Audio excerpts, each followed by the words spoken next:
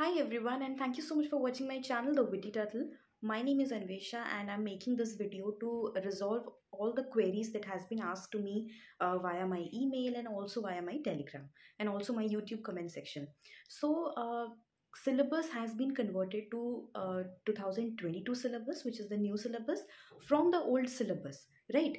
So now there are a few students who have got exemption in some of the papers which were there in 2016 syllabus, and now they want to claim their exemption in the new syllabus, right?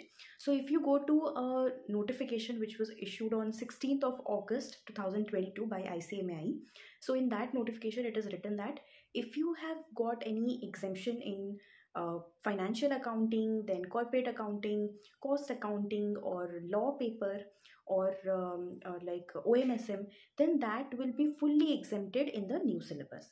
But now the question arises about those papers which are not there in the new syllabus, right?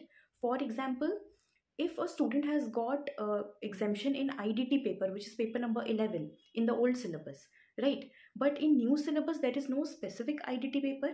So what that student will do? In the new syllabus there is a tax paper where DT and IDT both are there.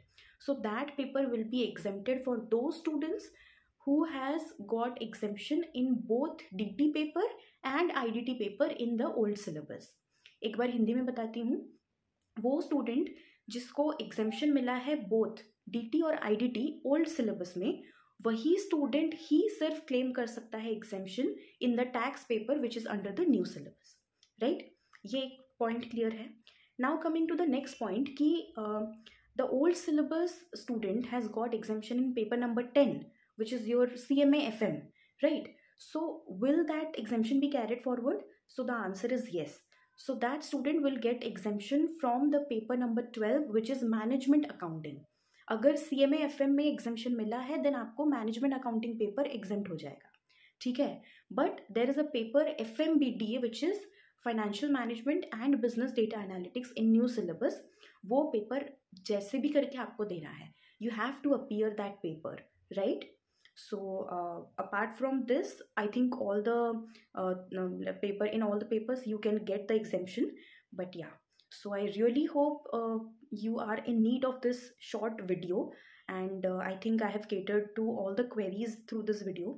And yes, share this video as soon as possible, as much as possible with all your friends, right? And yeah, wish you all the very best for your preparation for the June term.